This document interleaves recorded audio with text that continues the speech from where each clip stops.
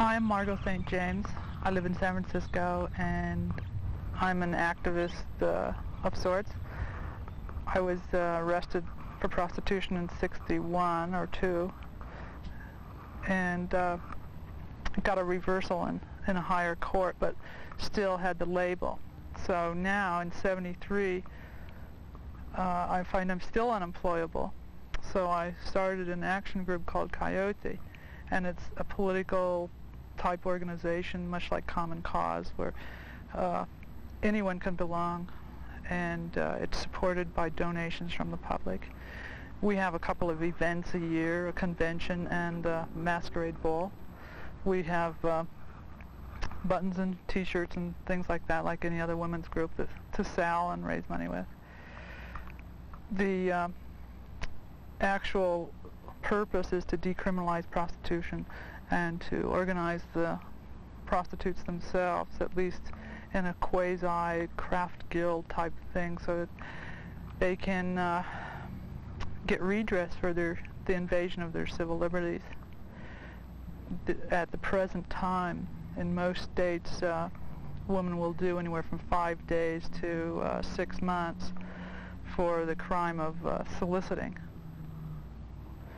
whereas men are not arrested for the same act. It's an extremely sexist application of a bad law. It's the law itself is sexist and stigmatizes women's sexuality. Our aim in COYOTE has been to push for the decriminalization rather than the legalization, because we want to get rid of the middlemen.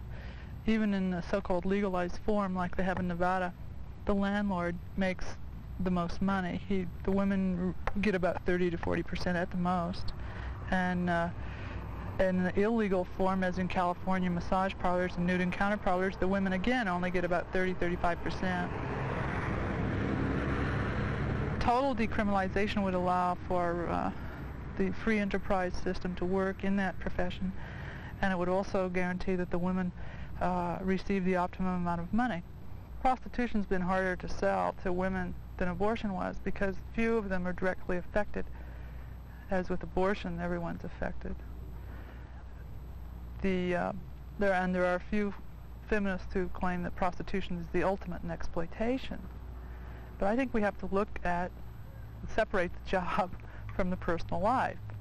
In the case of the prostitute, she's got a job that pays her $1 a minute, and she owns her own body and she's capitalizing on it, yet she's called an outlaw.